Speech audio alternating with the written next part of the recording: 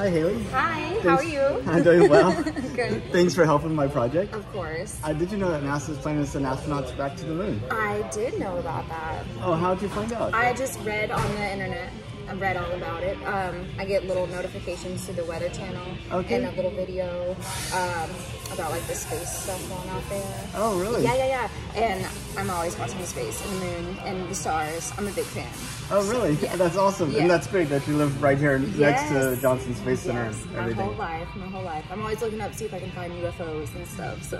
Have you spotted the International Space Station going across? Yes. Oh. A few times. That's pretty neat. Yeah, my parents actually live in Ocala, and they can see the space launches out there. Almost every day they send me videos of like the rocket launches and stuff. It's really cool. I don't know where Ocala is. Is it near like Titusville? Or? It's like Central Florida. Okay. So it's like smack dab in the middle. It's like an hour and a half from Tampa, about an hour from Orlando. Oh, okay. Yeah. So like kind of South Central. Yeah.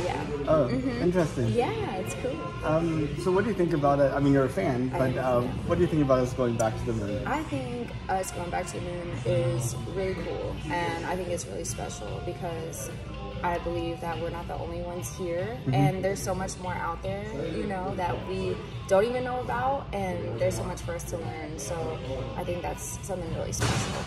I'm 100% for it. In 200 years, do you think we have people living in other places besides the Earth? You know, the way things are going, I think it's possible. I mean, the sky's the limit, right? Or even beyond the sky. Or even beyond the sky, you know? We'll go, who knows what's out there. Maybe we'll meet Thor one day, you know? Thor. I know. Right. Let's see, if you could, would you take a trip to space? I probably would.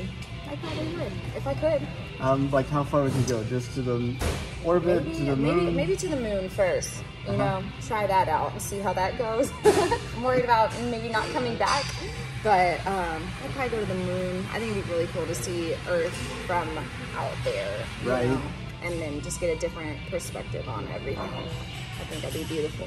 Do you think you'll get a chance to do that in your lifetime? Probably not. I heard only really rich people get to do that, so probably not. But hopefully they can share pictures and videos with us so we get a little taste.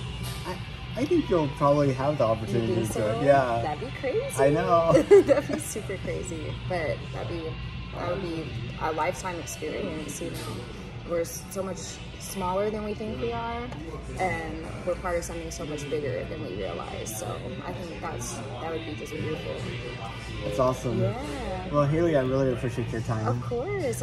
Thank you for interviewing me. Thank you. Hopefully we get out to space one day. I think so. Yeah, please.